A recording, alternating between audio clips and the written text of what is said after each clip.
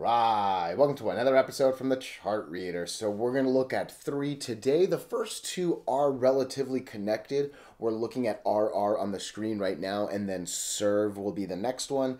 And then I'm going to look at Polestar one more time, PSNY. I think that actually might have been on the last video I covered as well, but things are getting a little interesting there, and really just in general, the EVs are heating up and they're maintaining, right? So that's a pretty nice thing to see. All right. All three of these are tech stocks, so I very quickly want to show it just in case I don't later. Look, NASDAQ's doing all right.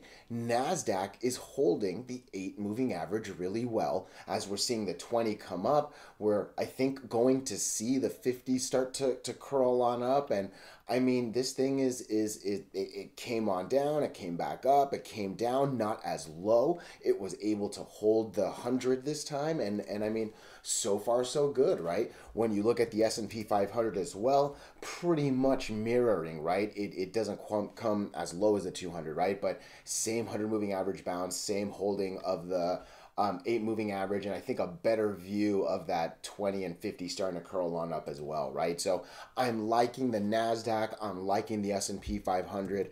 I'm comfortable looking at these stocks, right? And you know, RR had a excuse me, had a real big news day. I think it was actually probably this Monday, if I'm not mistaken. I'll talk about the Nvidia tweet and what that was, and then really that nice little uptrend behind it, right? Bunch of moving averages is obviously going to be the big thing I talk about, right? SERV had a big day, and SERV really did two things. One, it basically maintained the horizontal support and resistance lines that we were expecting. And I think what's more important to me, we maintained the 8 and the 20, right? Now, look, today was a big day. You know, I don't want to get too excited off a single candle, right? But we are trying, and really the next place up would be in the 10s if it continues, right? So it's a little thick right here, and again, I'm going to say it again. You don't want to get too excited off a single candle, but yeah, today was a big move here, right? And then Polestar. This is looking really nicely. I mean, just riding the 8 really well. The single moment that it didn't, we've been talking about the 200. I'll talk about it again, but the 200, the 20, it's looking really nice as we seemingly have taken that resistance as well, right? So some nice tickers across these three, some decent indices behind them. That's not a bad thing, right? So before we do go any further, though, and I give you more of my thoughts and opinions of what are we going to do, same thing we always do, right? We'll take a look at the daily and the weekly to see how these things are setting up short term. We have our 5 moving averages. There are horizontal support and resistance lines that I do draw manually myself. And then when we are done up here, we'll use the MACD, RSI, and volume as our lower indicators. Hey, really quickly, if you can, please subscribe to this channel. Share this video online with your friends. Comment good or bad if you disagree. Look, anything you can do helps so much with these YouTube algorithms. But for real, just being here, giving me your time, oh, I'm so grateful for it, all right? So let's get into RR, and I think this is a great view, all right? It's obviously been a while. It's the beginning of August when I'm about to talk about, right? And we're basically knocking on the door at the beginning of October, right? So a couple months ago, but crazy red, big green. Not as crazy, but a lot of red. This thing has the makings for what could be big, fast ups and downs, right? And look, I've said it before and I'm going to say it again. I don't like it when we're under so many moving averages, but hey, we've seemingly done the first kind of step, which was at least trying to get over the 8 moving average, right? I use the word trying specifically because look, all this really has is one decent candle, not even a fantastic candle, right? That one was a doji yesterday. I know they're both over, but that does not count to me, right? So we still need a little bit more to believe, but hey, seemingly we've been able to carry Monday, right? And I say carry Monday, give me a second. Nvidia, no. NVDA. I know I said this. Give me a sec. Nvidia. I'm so sorry. You would think I would like practice some stuff. There we go. I know we talked about it. There, this was the tweet. So I flashed this on the last video. I'll flash it again. This is an official gold checkmark Nvidia account. This is not the main one, you can argue, but this is definitely a division of Nvidia. Robotics is obviously a very, very important part of Nvidia. I mean, AI drives a lot of robotics, right? So if you want to say AI is the most important thing, you better believe there's a lot of AI in robotics as well, right? So RR, the stock that we're looking at, they actually put the original tweet, and then lo and behold, Nvidia retweets it. They tag them, and they're talking about the power of whatever, right? Do I know what they're talking about? Am I pretending to be smart enough to understand all the science behind this? No, not at all, right? But what we were looking for is seemingly what's come, right? Look, we could have done better on the uptrend, and a lot of that is the volume, and I'll get to the volume shortly, all right? But we have a lot of moving averages right here, and more than anything, we've actually been below every single one, right? The fifth one's all the way up here. We've been below all the moving averages for a full 2 weeks. And realistically, if that Nvidia news didn't come, that green probably would have brought us red down to 50 cents. Like, that Nvidia tweet definitely saved it. And more than anything, like I said, it's given us the ability to hold a decent uptrend. Look, this is a 6% day. That's what we're looking at today, right? This is a doji, and it was at least a 2% day. This was almost a 5% day. This was another, like, these were very solid days behind it, right? So not the biggest, and you know, all that, but hey, not too shabby, right? I'll continue up here, but I want to come down here, right? The volume pop came again from this. We can get into the timing. If I'm not mistaken, it was around, yeah, I literally have the screenshot. Lovely. The tweet happens at 3:01 Eastern. You can see at 3:01 on the 1 minute on RR, nothing, all through the day, nothing. Boom. 3 o'clock on the 1 minute, it just pops, and then we see the drop behind it, right? So, boom. That, and then was that the right day? Am I looking at the right day? 923, lovely. That's the 23rd right there, right? So this doji did the day, and one thing you hear me say often, all right, is after a doji you tend to hear the truth. So far the truth is saying this thing wants to continue up, all right? Look, the next thing that really is going to need to happen, I think, is we're going to need to get into the 107 range, all right? Now, obviously, I just skipped the 20 moving average, and by no means do I want to pretend that this is not an easy line, right? But I need to basically, like, I can't just get like a 99-cent close on Monday. Obviously, that's going to be really good, right? That's almost a 10% gain right there, right? Another 9 cents on a 90-cent stock, roughly, right? 8 cents. You get what I'm saying? I need to actually get, because look, if you're looking at the box over there, the 50 moving average is sitting at 106, and it's relatively flat. It's not like this 20 where I'm going to believe, all right, we're probably going to go down a couple cents on Monday. I genuinely believe we're probably going to sit at 106, if not maybe 105 come Monday, right? I'm not here pretending I know the math behind these lines. I'm just kind of looking at the slope and guessing, right? So I think we're going to open basically 105. And again, I need to start to believe we're going to come back. Because look, one thing you hear me say, and you can kind of see it here, it's not the best, right? But when you have too many lines, and believe me, 4 out of the 5 is too many lines, you go from the top of the lines to the bottom of the lines and hopefully back to the top of the lines, right? Like, I want to believe that we have a shot at 114, 115. I really do. I think getting around 105 is going to make me believe that. You know what I mean? So that is what I'm looking for sure. Give me a sec. My wife is texting me. One sec. I gotta pause this. Sorry. Dun, dun, dun, dun. Cool. Sorry about that. My apologies. But yeah, like I said, look, if we can get from under $1 all the way up to a $1.14, $1.15, that's a beautiful percentage, right?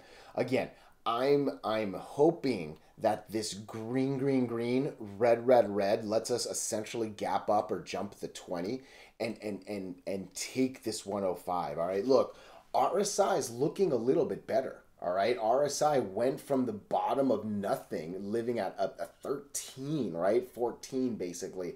We're back up at 35. I don't want to just go down, back up, just to come back down, right? Like sometimes I talk about a healthy cool down. This could be an unhealthy cool up.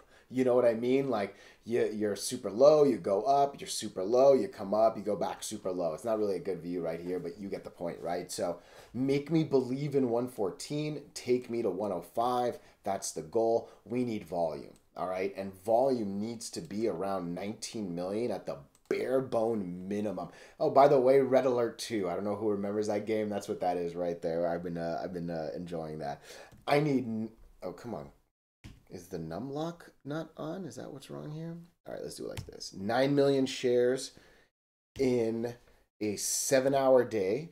I need about, let's call it 3 million shares by that second hour. I would love to be a lot closer to 5 million shares in that second hour, right? And I mean, we had a full day's worth at basically 5 million, right? So if we can get a day's worth in a couple hours, you can see the strength that would be behind that, speaking volume wise, right?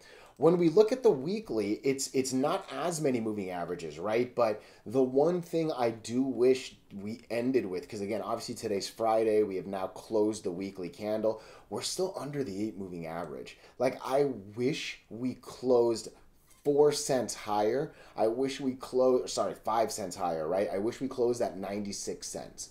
96 cents would have put us over the 8 moving average on the weekly. Hey, look, again, kind of the same comments.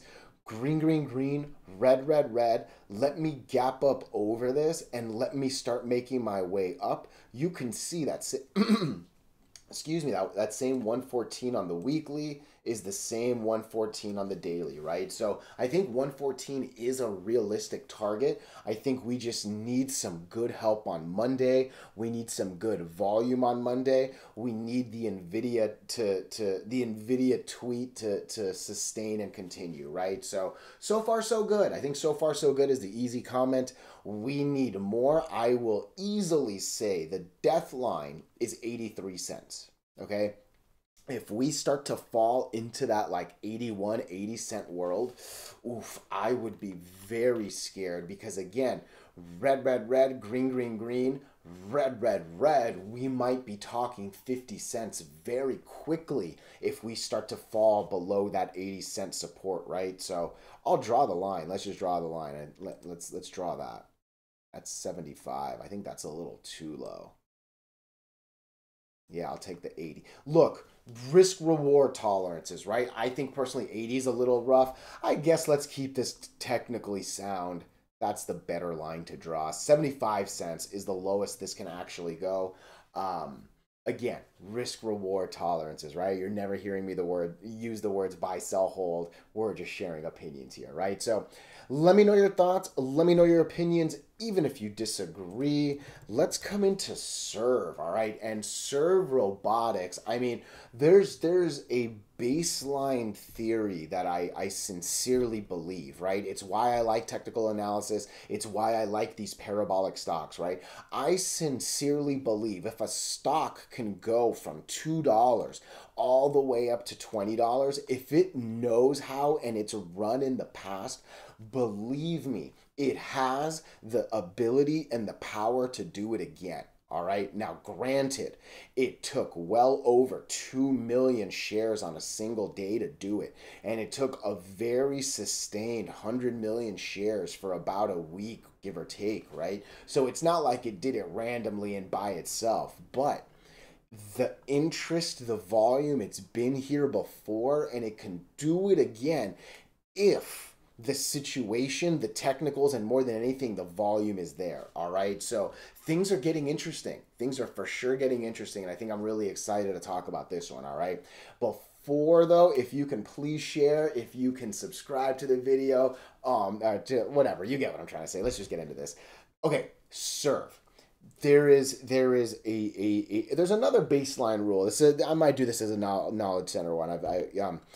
I've lost so much money and I've missed out on really good runs because I've gotten too excited or too scared about a single candle. When I stress confirmation, confirmation, confirmation, believe me, it is for a reason. I didn't wake up one day and just say, all right, let's do this, right? So This is a big important candle. Obviously, it's really easy to focus on the percentage. That's a monster double-digit number, right? I know it's not like the 30s, the 50s, the 70s, the triple digits we see sometimes, but this is a big candle right here, all right? This is a candle that is maintaining support, that is breaking a golden line resistance. And I'll go back and I'll show you why I made that one a yellow golden color, right? But we're over it. We definitely close, I would say relatively significantly over it, right? It's not like we close at 842 or something like that, right? So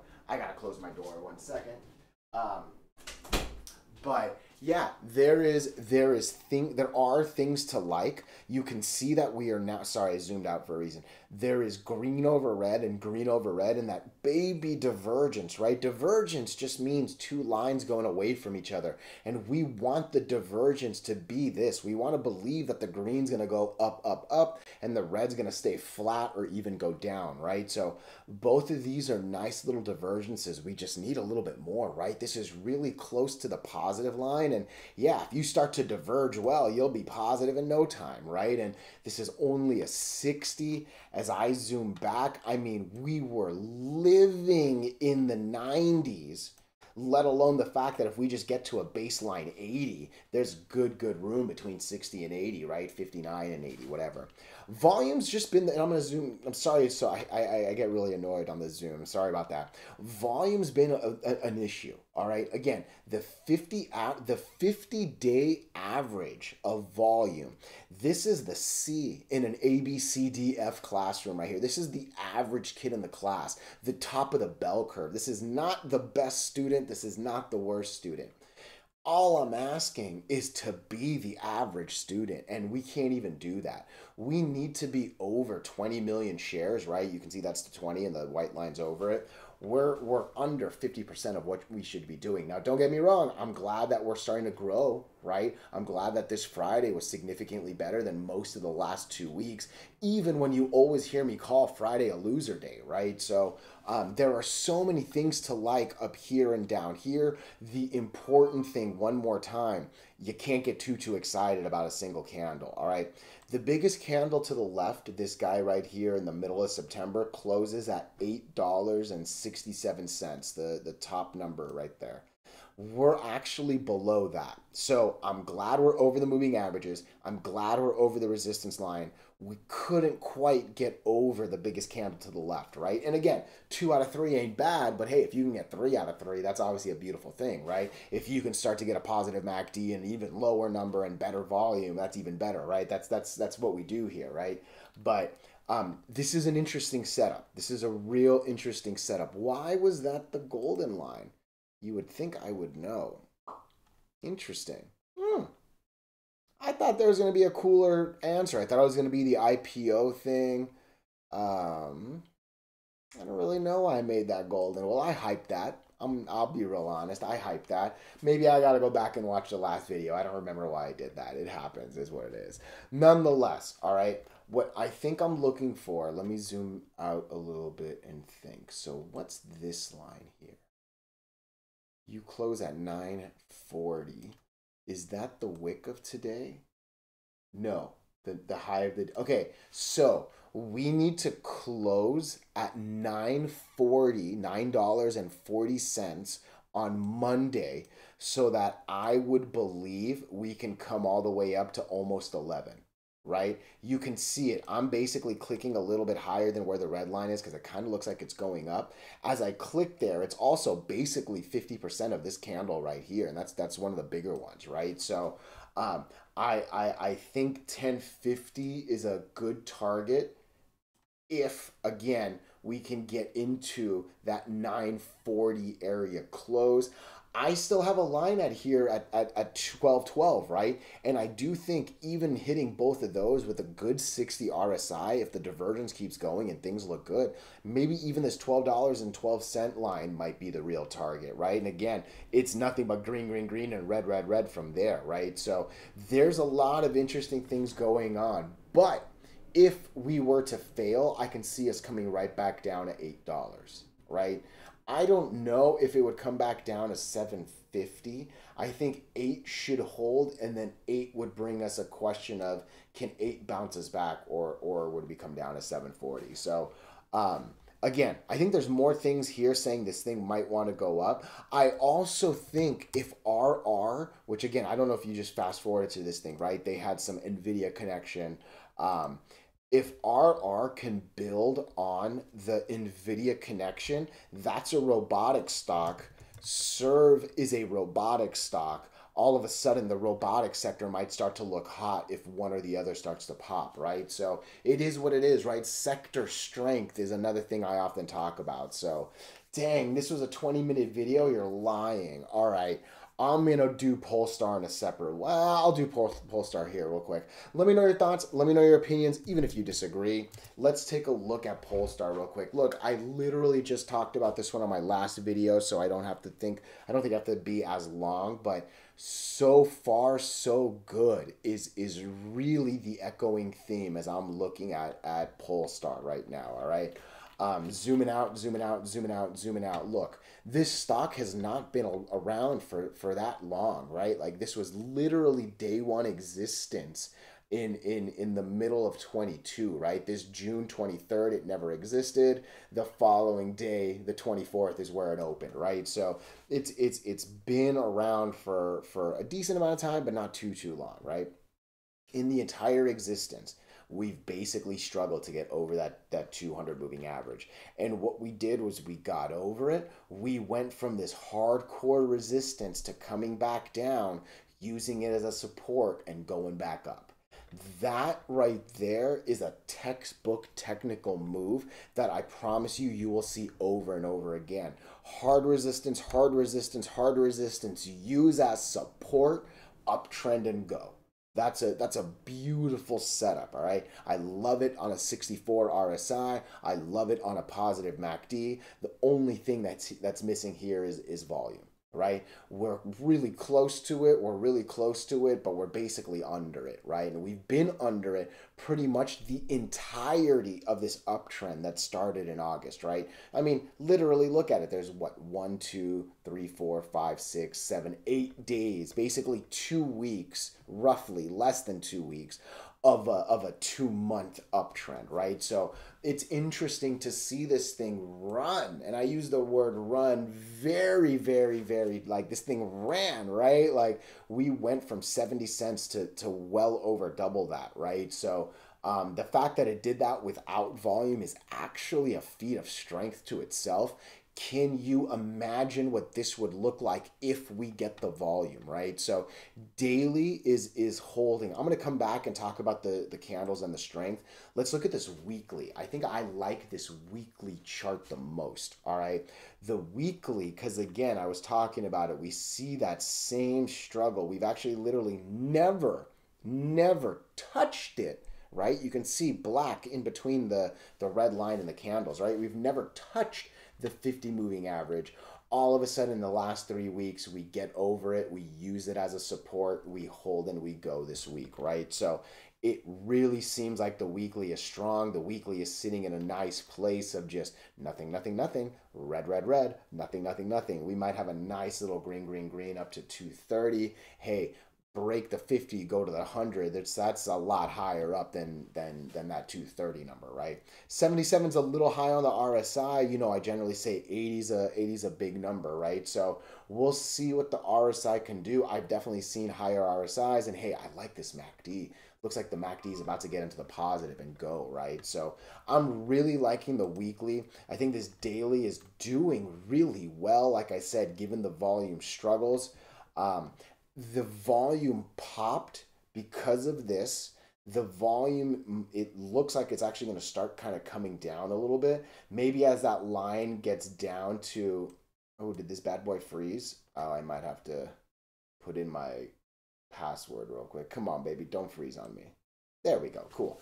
Maybe if the volume can come down to about like 7 million, right? You can see the average line is sitting a little closer to 10. If this thing can drop by like 30%, I think that would start to do good things, all right? So I'm still liking Polestar. all we're missing is volume. But hey, you can see what this thing can do without volume. And I mean, just look at the chart in general. It basically is a giant red, red, red, red, red, right? So there are nice channels to move. This one right here, boom, boom, boom, boom, boom, boom, right? This next one up here is even better. Boom, boom, boom, nothing, right? So there's reasons to think up here, but let's just use the indicators, the moving averages, the lines. Let's let the targets come naturally, right?